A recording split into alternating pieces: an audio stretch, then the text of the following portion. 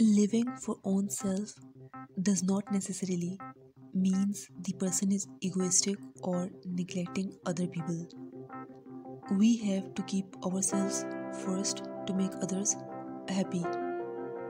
The person can plan an evening for themselves that will let them think about how they can spend their valuable time. This will also allow us to live life the way we want. It is to become own supporter and it will increase self-worth. Positive self-talk is powerful. There is power in saying no. It will provide significant energy and satisfaction.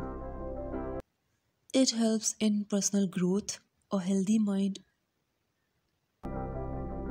have healthy body and daily exercise make the person healthy. It is to make the best version of oneself. We can never compare ourselves with others. The person can achieve great things if they put their minds to it.